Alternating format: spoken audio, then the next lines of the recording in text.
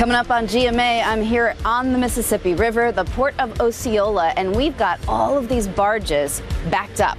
They are waiting to be able to move downriver. They've been waiting for weeks because the river has been at historic lows. We're going to talk about the impacts to prices and when you might be feeling it. And then TikTok. The FCC commissioner says it should be banned in the U.S. We'll get into that story. Angela Bassett is live, and Deals and Steals, more of Oprah's favorite things. You don't want to miss it. Coming up right here on GMA. Ahead the next hour, GMSA. Do you feel tired, hungry, and thirsty all the time? You may be suffering signs of one of the most common diseases in the world. We'll tell you what you need to know. And TransGuide right now, the roads are murky out there right now, some areas more than others. We'll check in with Stephen Cavazos coming up, see how that is affecting the roads. Hopefully things are looking good for your Wednesday morning commute. And Mike has your midweek forecast. Wait till you see how stormy it might be for Friday night football. A scary scene on the city's west side overnight after a man was stabbed several times. We're going to tell you if any arrests have been made. And more calls this morning to ban the popular video app TikTok. Why some say it could be putting you at risk just ahead. And taking a look outside with live cam. Not too bad in this shot, but there's a lot of fog in some areas. Be careful out there. We'll be checking in with Mike very soon.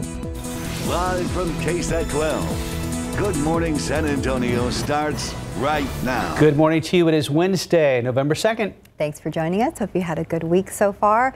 59 degrees, pretty tolerable, but the big issue this morning is the fog. Fog, and quite a bit of it in some areas, some affecting more than others. Where are the big problem spots this morning, Mike? Overall, it's to the east and to the northeast, but then you head up I-10 in toward Boerne Stage, and there's a lot of thick fog. Head over toward Uvalde, there's a lot of thick fog there. So it is very, very patchy, but in some places it is definitely kind of pea soup out there. Now, this picture, if you were with us roughly an hour and a half ago, it was very, very foggy, but now it looks almost like a normal morning out there. Going up I-10 in toward the hill country, quarter-mile visibility, Boerne Stage, half-mile Kerrville, half-mile at Uvalde, and then up 35, New Braunfels, just a quarter-mile visibility. It's improved slightly out there at the airport as well as at Port SA. Port SA was down to about 3/4 of a mile visibility just roughly a half an hour ago. Some fog around Eagle Pass as well, going up in toward Austin. The dense fog advisory up until 10 o'clock is just to our northeast, say, quadrant of the area. Up I-35 going out I-10. This is up until 10 o'clock this morning. And as we approach sunrise, in some cases, it will get thicker. Mold is on the high side. The updated count is going to be coming out in about an hour, hour and a half or so. 60 this morning. Temperatures, because of the very high humidity, because of the cloud cover out there, are going to be staying steady. And even though it's not bone chilling, it's kind of that dampish cool this morning. So you want to definitely take a jacket. And then it's going to be hot and humid today because the humidity is going to continue to come in here. 69 at noon, some sunshine. Don't be surprised if there's a little sprinkly shower out there just because that humidity keeps getting pumped on in here. So we'll be up in the mid-70s. Add almost 10 to that for tomorrow. And then Friday's going to be on the hot side as well. That's setting the stage, though, as the next front moves on through here, and we can see some potentially strong storms later on Friday. In behind that, still setting up for a fantastic weekend. Details coming up in just a couple of minutes. Traffic authorities, Stephen, any big problems out there? You know, Mike, it's actually been pretty quiet, and we're happy to report that because as you get a look around town, of course, we saw some of those areas where TransGuide is picking up a little bit of that patchy fog, as you were just mentioning. But 35 at Eisenhower, traffic looks pretty normal now. You can take a look around town. 410 right there at Harry Wurzbach. Still some light traffic out in that direction. But 37 at Fair Avenue, it does appear that we may be seeing a few more folks out there in this shot at TransGuide. But let's get you to our map, because while these TransGuide cameras aren't really showing a whole lot, we're seeing more green here on the screen than anything else. Of course, there's always going to be those active road closures you need to be on the lookout for. More on that a little bit later on in this newscast. But right now, I would say it is a good time to head out before the commute starts getting a little bit busier. We're in that 6 a.m. hour, so we all know it's going to change pretty rapidly within the next 30 minutes or so. But let's get you to those travel times if I can get my clicker to work here. All right, 29 minutes. It's still pretty green from Seguin on I-10 westbound if you're traveling in this early in the morning to the Alamo City. 33 minutes for our friends in Lavernia traveling in those northbound lanes of 87. And for our friends down in Floresville, you can expect 28 minutes for your drive time to San Antonio. So thankfully, there are no delays here. And of course, as we get back to these TransGuide cameras, things have looked a lot better there right there at I-10 West at Loop 410. But traffic is, of course, picking up. We're going to watch the roads closely and have those updates throughout the morning. Mark, Steph? Thank you, Stephen. And right now we want to get to late breaking news. All eyes among firefighters on the northeast side are on a bar that's burning. The fire broke out a little more than an hour ago near the corner of Nacogdoches and Thousand Oaks. And our Katrina Weber is there with a live report. Katrina, you mentioned earlier there appeared to be smoke in 2 different areas. Is that a sign there are 2 separate fires? Well, it definitely could be a sign of that, but we just don't know at this point. We have not had a chance to talk to anyone here. But one thing I did notice is that, yeah, there was smoke on the 2 ends of the building. Now, just within the last few minutes, they opened those doors really wide, and all of the smoke has just been pouring out, very thick smoke. Firefighters earlier were saying they didn't know what the source of that smoke was, but they believed they had a fire going on, and that smoke has continued to pour out of this building. The sign out front says this is Midnight Rodeo. When I searched online, I found that this bar is permanently closed. At least that's what it says when you Google this location. But not closed this morning because firefighters have been in and out of that building trying to put out the fire, trying to find the source of the fire. Again, a lot of heavy smoke, a lot of firefighters here. We have more than 40 units, and they've been here since about 5 o'clock or so, a little bit before 5 o'clock. Now, we do have a public information officer who has arrived here at the scene. He has not given us a briefing just yet. He's trying to collect that information. So we hope by next half hour we will have some definite details on exactly what has been happening here. Reporting live on the northeast side, Katrina Weber, KSAT 12 News. Katrina, thank you. A man is in the hospital this morning after he was stabbed several times overnight on the city's west side. This all unfolding around 3 this morning at a home on West Poplar Street, not far from Culebra and North Zarzamora. Police say the victim and the suspect both live at the house and got into an argument that turned violent. The victim stabbed in the stomach, legs, and arms. His condition is unclear right now. The suspect is still on the run. And we are less than a week away from election night with early voting continuing through Friday. Sarah Costa live in the KSAT newsroom with what you need to know before you head to the polls and a preview of the biggest race in Texas. Sarah, good morning. Good morning, Mark. Good morning, Steph. Early voting continues, and right now more than 244,000 voters have cast a ballot. During the last midterm, more than 551,000 votes total were cast in 2018. Registered voters can vote at any polling site during the early voting period. That goes until this Friday, November 4th, or vote at any polling site on Election Day on November 8th. There will be 51 polling places open daily throughout the early voting period. Early voting hours this week are from 8 a.m. to 8 p.m. And one of the biggest races in Texas that received national attention is the Texas governor's race. KSAT extended invitations 4 months ago to do sit-down, one-on-one interviews with both candidates individually. The interviews would run during early voting. Only one candidate took us up on that offer. Tonight, KSAT Steve Spreester's interview with Beto O'Rourke will air on the Night Beat at 10 p.m. In that interview, O'Rourke talks about the issues like abortion, gun control, and the border. He also talks about his bond with the parents of the mass shooting of victims in Uvalde and the one question that surprised him. Governor Greg Abbott will be in Bexar County on Thursday, and we will cover what he has to say during his visit. You can head over to KSAT.com for everything you need to know about Election Day. Mark and Stephanie. Sarah, thank you. The man accused of attacking Paul Pelosi, the husband of House Speaker Nancy Pelosi, is being held in jail without bail. David DePape pleaded not guilty in a California courtroom on Tuesday. A preliminary hearing and bail setting is scheduled for Friday. Among the state he's facing included attempted murder, burglary, and assault with a deadly weapon. Authorities say DePape attacked Paul Pelosi, husband of House Speaker Nancy Pelosi, early Friday with a hammer, fracturing his skull. DePape's lawyer says his team will do a comprehensive investigation into the incident. And in California, the parents of a teen who was killed by police will receive an $8 million settlement. The L.A. County Board of Supervisors approved the settlement for the parents of Andres Guadardo. The 18-year-old was shot 5 times in the back by an L.A. County Sheriff's Deputy, Miguel Vega, back in June of 2020. Guadardo's death ruled a homicide in January 2021. His family released a statement saying in part that justice will only come once Vega is held criminally responsible for Guadardo's death. In your GMA First Look, as the holiday travel season approaches, Delta pilots are threatening to strike, and United pilots will begin picketing soon. Look for that story and more coming up at 7 right here on KSAT 12. Topping your morning consumer headlines, a whole lot of eyes on the Fed today, wrapping up its latest two-day meeting and widely expected to boost interest rates by another 0.75%.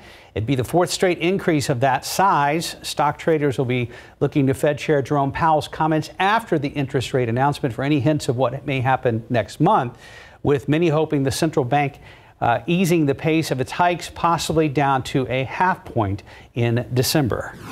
Job openings jumping unexpectedly in September. The Labor Department says employers posted 10.7 million jobs, up around 400,000 from August. Economists had expected that number to go down. Twitter Blue is going to cost more money. Twitter subscription service going from $5 a month to $8. New CEO Elon Musk says subscribers will see fewer ads and will be able to post longer videos. Time now 6:09 and 59 degrees for now. Glad you're with us. Much more to come on the morning show, including a preview of Game 4 of the World Series. Houston needs a big win after getting blown out in Philadelphia last night. And just ahead, the renewed calls for the banning of TikTok and why some consider the social media platform to be dangerous. Outside with live cam, storms are in the extended forecast. Mike will tell you which day, coming up right here live on GMSA.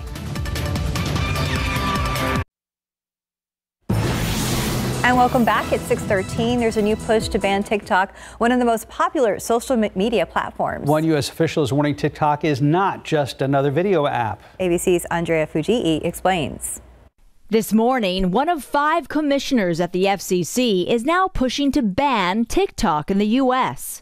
Brendan Carr says a ban is the only way to ensure data does not get into the hands of TikTok's Chinese parent company, ByteDance. Carr telling the website Axios there is not sufficient protection on the data that you could have sufficient confidence that it's not finding its way back into the hands of the Chinese Communist Party. The kind of data that TikTok collects is theoretically, it's very sensitive. It could be anything from an email address to something as significant as a digital print of your face called a face print. TikTok's parent company has been negotiating with the Committee on Foreign Investment on how it can continue operating here under a possible sale to a U.S. firm. When you start taking a look at what China could do with the information, they could do things potentially like, use it to further target people for hacks. TikTok has denied claims that China gathers the data of TikTok users, but a recent report from BuzzFeed claimed TikTok engineers in China did gain access to some users' personal information. And Forbes reported the company had planned to use the app to monitor some users' locations. The FCC does not regulate TikTok, but lawmakers do listen when FCC commissioners voice an opinion. TikTok says they support data privacy legislation that applies to all companies. Andrea Fujii, ABC News, New York. Time check is 6:15. Let's get a look at the commute.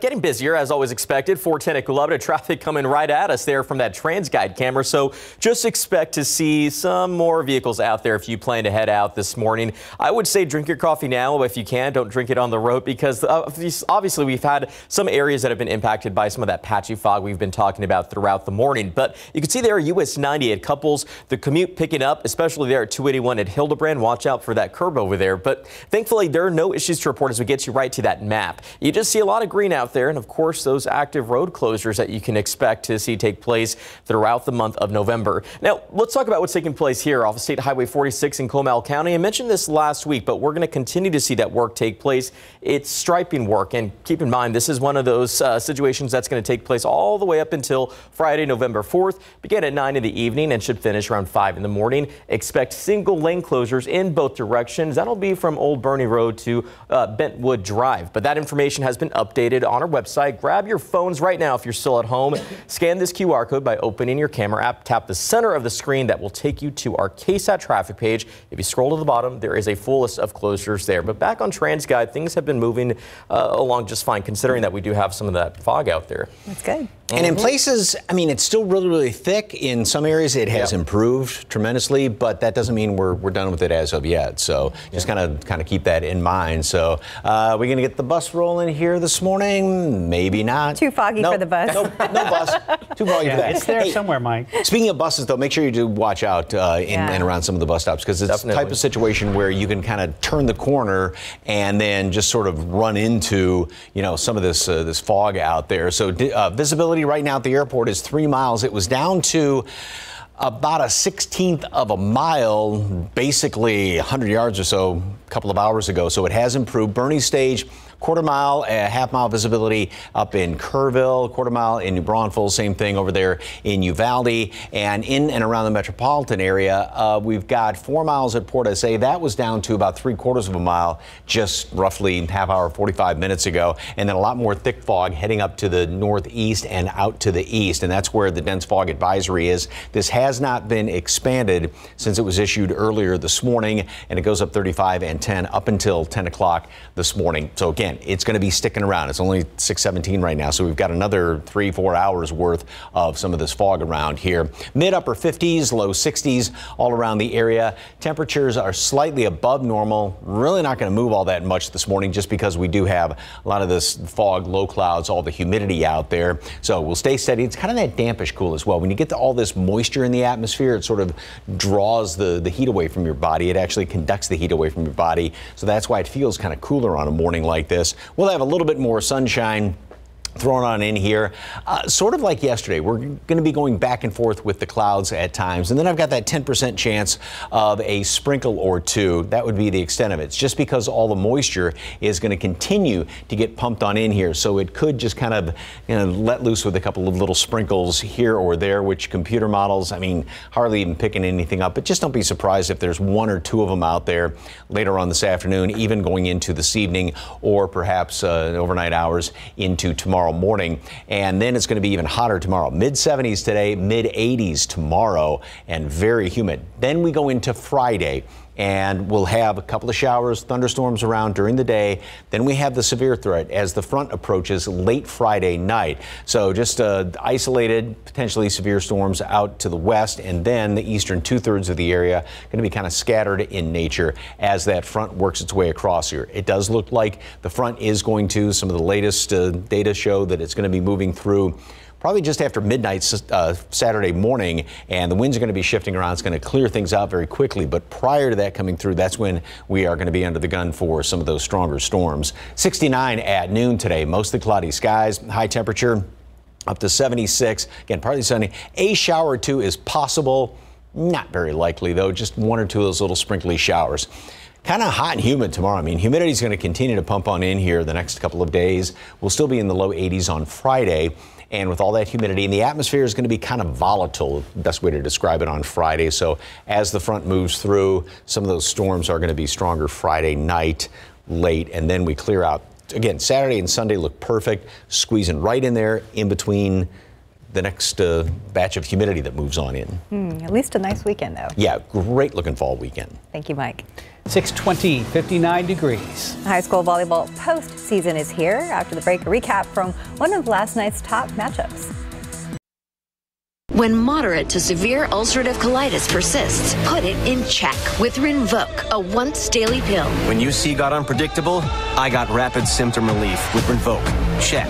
When UC held me back, I got lasting steroid-free remission with Rinvoq. Check. And when UC got the upper hand, Rinvoq helped visibly repair the colon lining. Check. Rapid symptom relief, lasting steroid-free remission, and a chance to visibly repair the colon lining. Check, check, and check.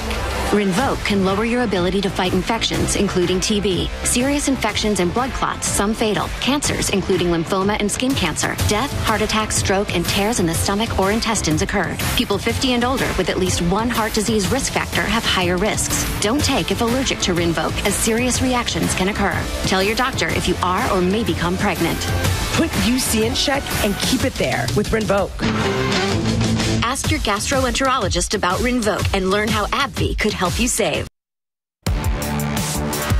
6:23 in morning sports. Volleyball playoffs are finally here. A number of local teams punched their tickets onto the next round in style on Tuesday night. One of the marquee matchups featuring the defending Class A 6A state champ Brandeis Broncos taking on Steele.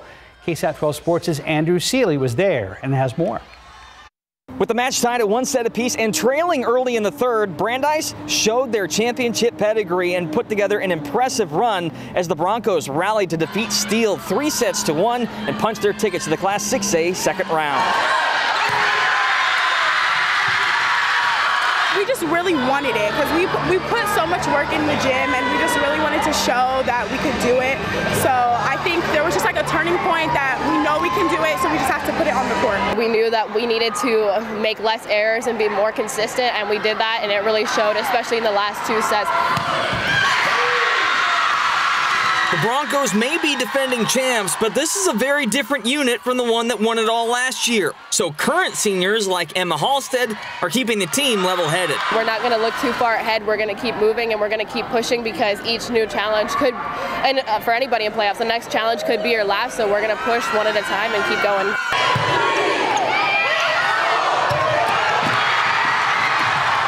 Meanwhile, MacArthur is celebrating their first playoff win since 2010. The Bremas moved down to Class 5A this season, and they swept Medina Valley in the first round. It feels good just coming back and showing what Matt can really do. It really just shows how much our team can come together and really push through a tough match and ultimately come out with a win. You can catch full highlights from both of these matches, as well as Burbank versus Harlandale and Highlands versus Southwest, right now on the BGC page at ksat.com. For Good Morning San Antonio, I'm Andrew Seeley.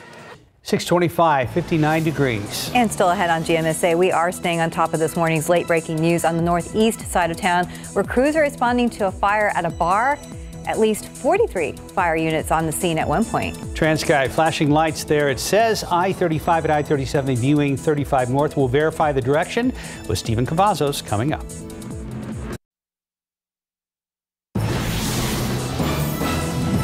Firefighters are called to rush in while smoke pours out of a northeast side bar. Good morning, I'm Katrina Weber. I'll tell you why the fire here may not interrupt any business. Giving away pitches. Schwarber flies it to center field. McCormick's going back. He's at the track. He's at the wall. Gone! Wow! Monstrous blast!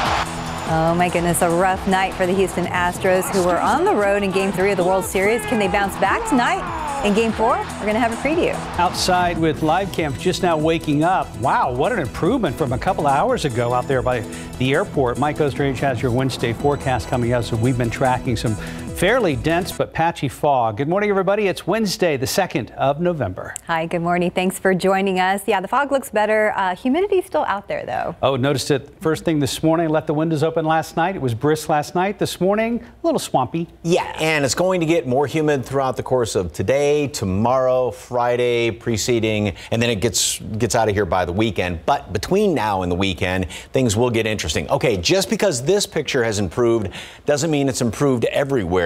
We've got 60 degrees out there at the airport. Dew point stands at 58. So, yes, relative to that temperature, now that's still below 60, but relative to that temperature, extremely high humidity. And it's kind of that dampish cool. So on a morning like this, it actually feels a little chillier than if the actual air temperature were lower. Quarter-mile visibility up the road at Bernie Stage. Randolph now is just at 1 2/3 miles, so that has dropped down. A lot of thick fog up around New Braunfels, over by Uvalde, but you know, in between, say, Port SA and Uvalde, it's fairly clear out there. Hondo's 10 miles visibility, but it drops down again. Kerrville, Fredericksburg, some fog, and then going up in toward Austin. Dense fog advisory is still just for our northeastern counties, north and east up I-10, out I-10, up I-35, and that's in effect up until 10 o'clock this morning. Temperatures are really consistent, haven't moved all that much because of the high humidity, because of the cloud cover that we have out there. So mid-upper 50s, low 60s around here, and we do have a lot of mold in the atmosphere. This was yesterday's reading. The updated count will come out in about say half hour to an hour. So patchy, thick fog this morning. Partly sunny, mid-70s, close to normal, but it is going to be humid. Humidity continues to come on in here, and as it pumps on in, we are going to be seeing maybe a couple, as we call them, little streamer showers around, just 1 or 2. That's going to be the situation tomorrow as well, but it's going to be hotter, mid-80s tomorrow, well above normal, almost 10 degrees warmer than today. It's going to be warm and humid on Friday as well, but as the front moves on through here late Friday night, that's going to touch off some storms, potentially strong to severe storms late Friday night. Then looks like that front's going to be coming through as we sleep Saturday morning. And so when you wake up, it's going to be a whole different story. We have got a fantastic weekend in store. All those details coming up in just a couple of minutes. Traffic Authority, Stephen, despite the fog, maybe damp roads, not bad? It hasn't been bad until right now, Mike. Unfortunately, right there, we almost made it through the morning, but now we're in that busy time. And of course, those issues are going to pop up. We have the view here at 35 at 37 and spoke to our friends at TransGuide over the phone. What we're looking at is actually a crash there along 281 northbound. And as you can see, vehicles are getting by and we're really not seeing a whole lot of trouble out there, at least from this shot at TransGuide.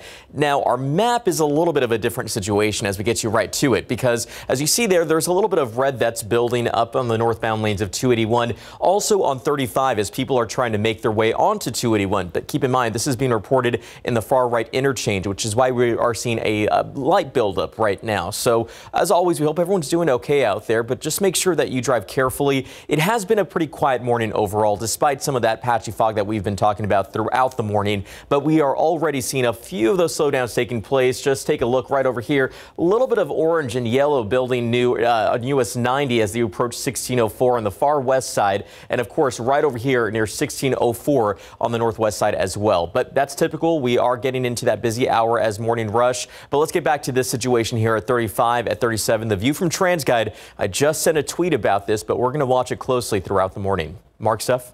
Thank you, Stephen. A thick cloud of smoke hanging over a northeast side bar. San Antonio firefighters also are at that building near Nacogdoches and Thousand Oaks trying to put out a fire. Katrina Weber has a live report from the scene. Have they figured out what started the blaze, Katrina? They have not figured out the cause just yet, but I was just talking to the public information officer briefly. He says it looks like this fire is in a hard to get to area, and that is why there's been so much smoke. This is a whole different scene from what you probably saw last half hour. You can't even see the building now. No visibility because of all the smoke pouring out of this building. But there was a sign on the front of the building that says Midnight Rodeo. And according to what I was just told, this business has been shut down since 2019. So it's been an empty building. I've heard from people in this area that there are homeless people who hang around in this vicinity, but we don't know whether they had anything to do with the fire. All of that's still unknown. But firefighters have been having a real tough time since about 5 o'clock this morning, just trying to get to that fire and put it out. And again, a lot of thick smoke. Now, where we are, I can tell you it's kind of burns your nose and your throat. I can't imagine what it's like to be inside that building with all this smoke, but that's what firefighters have been doing for the past hour and a half or so. Now, Fire Chief Charles Hood is here at the scene. We're about to get a briefing from him in just a few minutes, and we'll bring you that information that he shares with us as soon as we have it. Reporting live on the northeast side, Katrina Weber, KSAT 12 News.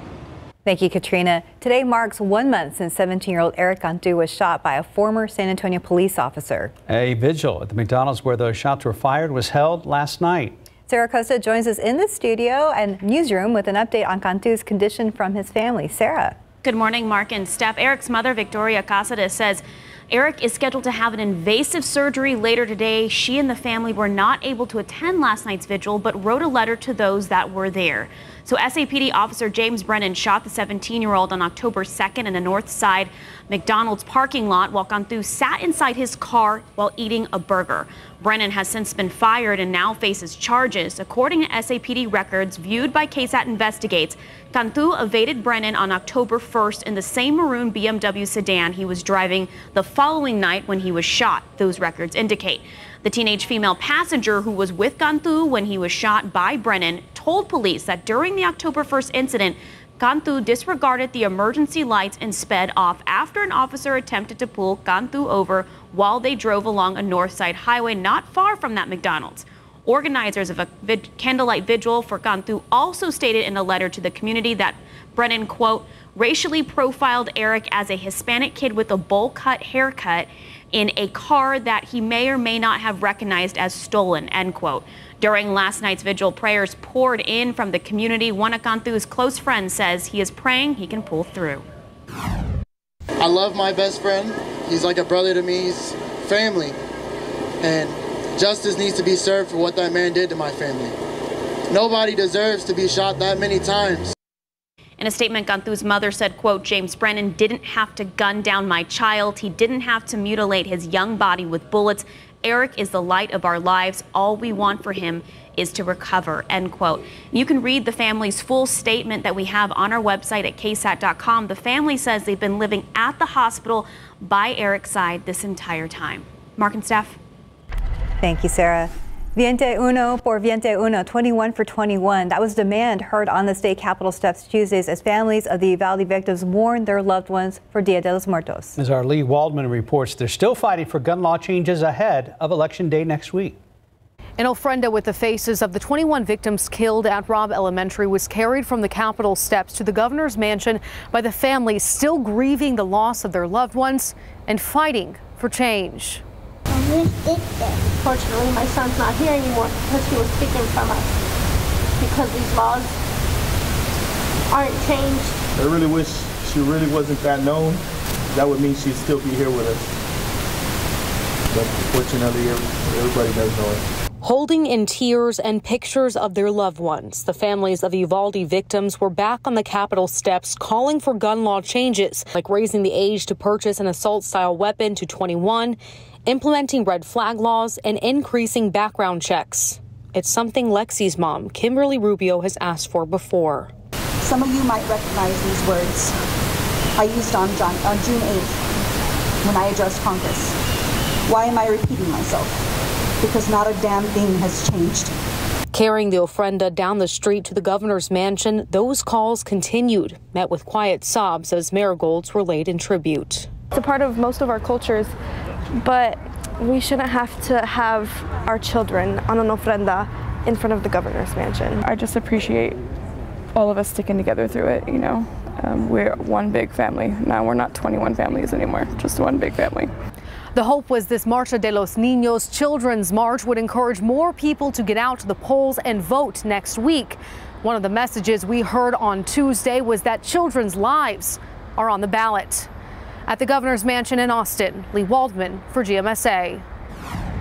And back here in San Antonio, a crowd of over 70 people walked from Confluence Park to Mission Concepcion. Outside the mission, an altar was set to honor Texans killed in mass shootings.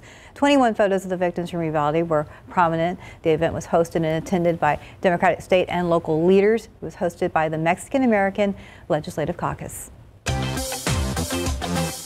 Well, if you haven't heard yet or noticed, No Shave November is back this year, and so are the beards and mustaches in progress. Right. The cause is part of an effort which raises funds that go toward cancer research, treatment, and prevention. Stephen Cavazos, once again, team captain this year for Team KSAT, joined us more here in the studio. Good morning, Captain. Good morning, guys. And you know what? Scruff is coming in nice for you and Mike. I just ran into Justin Horn, who's also helping us with our campaign this year. Yeah. Everyone's looking pretty hairy around here. Handsome devil, Justin Horn. It's I got a little bit of beard envy on my end. But hey, in a little bit, you're going to need those phones, and we'll tell you why. But first, let's tell you about how this has become an annual tradition for men around the country. A time we ditch those razor blades and grow out our facial hair. But as we all know, No Shave November holds a special meaning. And for Team KSAT, it's also personal. Last year, 15 guys from our newsroom, you could see a few of them right there, Steve Spriester and Mark, of course, and David looking like a happy camper right over there, participated in the fundraising efforts.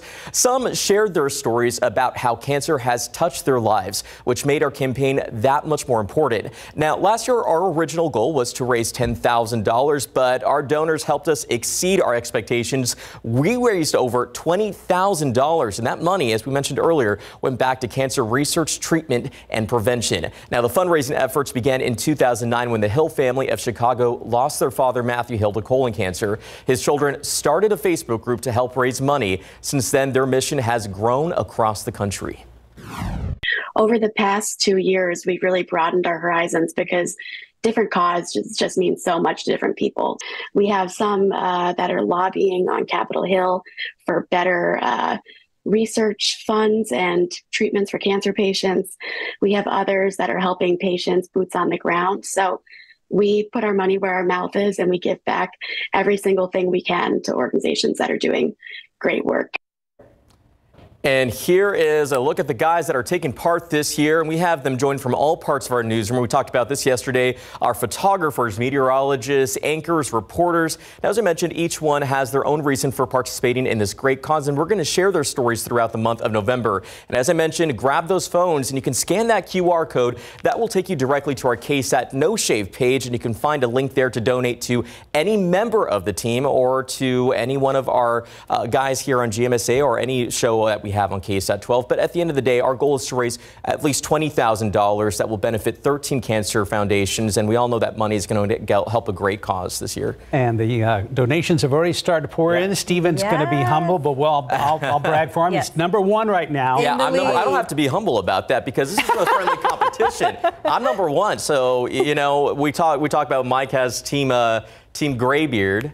Team gray hair. Gray hair? Gray hair. Yeah. Oh, okay. Yeah. And or white, whatever you want to call it. Yeah, I'm just team mustache this year. Mark, I mean, this is the fun part about it, but we all know every dollar counts. And so we just want to see our team reach $20,000. So that's our goal. All right, on our way. Steven, thank you. We'll see you in a minute for a traffic update. The World Series continues tonight in Philadelphia. Philadelphia leads the series 2-1 right now, and the best of 7. And some would call tonight's game a must-win for Houston. Last night, a horrible night for the Astros. Phillies got right to work right away, scoring 2 runs in the first and 2 more in the second. In total, Philly hit 5 homers. Astros never got any offensive rhythm going. Philly wins Game 3 in a blowout. Final, Phillies win 7-0 in Game 3 last night. So Houston looks to bounce back in Game 4, also in Philadelphia. First pitch tonight, right around 7 o'clock. Unfortunately, tonight and tomorrow night, still in Philadelphia. They got to win one of these games on the road. All right, we certainly hope that happens. Last night was ugly. 6:43, 59 degrees. And are you tired, hungry all the time, and just can't seem to quench your thirst? Well, you may be suffering the signs of one of the most common diseases in the world. What you need to know just ahead.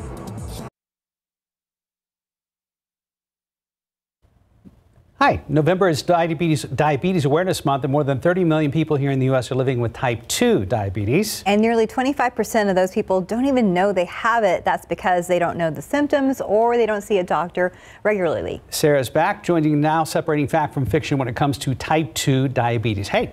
Hey, good morning, guys. So by 2050, experts believe that as many as 1 in every 3 people in the U.S. will be affected by type 2 diabetes. And the reality is many people don't know much about it. So let's get right to some of those most asked questions. First, if no one in your immediate family has it, then you can't get it. That's actually false. Although having a family member puts you at higher risk, the risk of diabetes is higher in people with heart disease, high blood pressure, and those who are also overweight. All right, let's get to the next question. Does eating too much sugar cause diabetes? That's actually a trick question.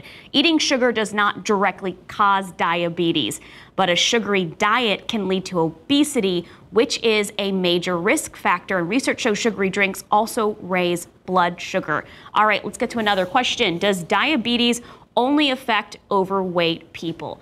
And that answer, of course, is no. You see it on your screen there. It is false. The CDC reports 11% of people with type 2 diabetes are neither overweight or obese. Experts agree it is important to recognize these symptoms early. And get this, diabetes causes more death per year than breast cancer and AIDS combined, and having diabetes nearly doubles your chance of having a heart attack.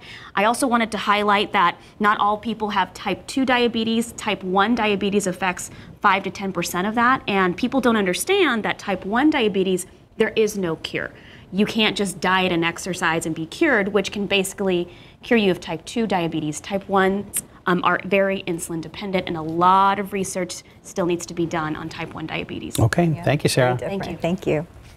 And at 6:48, let's go ahead and check in with Stephen Cavazos. Yeah, still big problems out here, guys. 35 and 37 is a view from TransGuide. We have this crash that is already causing a mess of problems for drivers. Just check this out. This is actually right on the northbound lanes of 281, not far from the Pearl Parkway. Now, those southbound lanes of 281 aren't really seeing much of an impact, but it's if you're traveling on trying to get onto those northbound lanes, you're going to see that problem there. We know that that entrance ramp is closed off right now due to this crash, and you can see vehicles are almost bumper to to bumper there, which is why we're also seeing that buildup along 35 northbound as you approach 281. So this will likely be the issue of the morning, but we're going to have to watch it closely. As always, we hope everyone's doing okay out there. But right now, it does appear slowdowns are what's going to really be plaguing drivers this morning, Mike.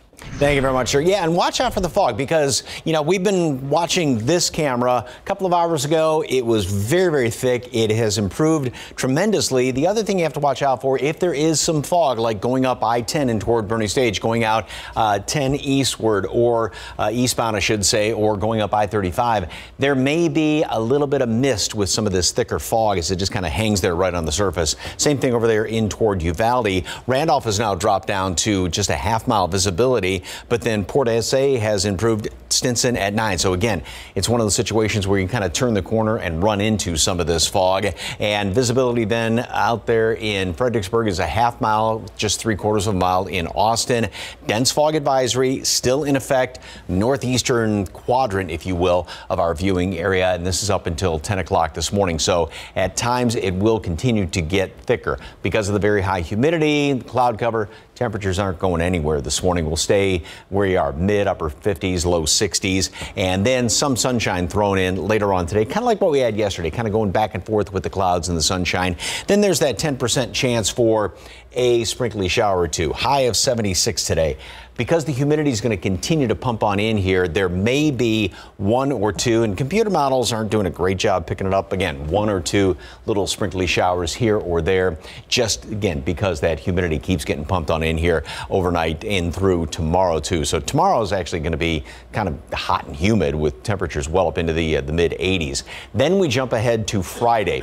We'll have some scattered showers and storms around the area, and then there is the chance for some of those to become strong to potentially severe. The atmosphere is kind of volatile, if you will, on Friday, and this is going to be late Friday night. Front will be coming through then, looks like just after midnight Saturday morning, and that's going to clear things out nicely, but right up until that time, that's when we're going to have to be on the lookout for some of those stronger storms Friday night. 69 degrees today at noon, mostly cloudy skies. High temperature today makes it up to 76, about in the ballpark of where we should be, but a lot more humidity, a sprinkly shower or two. Tomorrow, a couple of sprinkly showers, 84 degrees, plenty of humidity out there. You're definitely going to feel it. And then Friday, a few showers around as the front approaches late Friday night. Some of those storms could be on the strong side. And then the weekend looks absolutely fantastic. Of course, set your clocks back before you go to bed Saturday night. Beautiful, beautiful weather this weekend. Humidity comes right back in by the first of next week. Steph, Mark. Thank you very much, Mike. 652, 59 degrees. And believe it or not, some people are already beginning their Christmas shopping. Coming up tomorrow on GMSA, we're going to tell you how inflation is impacting this holiday season and how you can save some money while gift giving. Outside with live cam, let's check on the fog. Visually, right now, things look so much better than they did around 4:30 when we went on the air this morning. We'll wrap up the morning show after this break. All right, time check. Before you head out the door, 6:55. We still have those flashing lights out there, 35 at 37. The crash is actually reported along 281 northbound near the Pearl Parkway. That entrance ramp looks like it's blocked off, and it's causing a slowdown for drivers, but really the only issue we're reporting right now. Watch out for some fog around the area. It is very patchy, but it is definitely thick out there, and we do have a dense fog advisory for northeastern counties up until 10 o'clock. High today, 76. All right. Thank you, Mike. It's going to be a nice day. Thanks for joining us today, and we'll see you back here at 9. Good Morning America is next.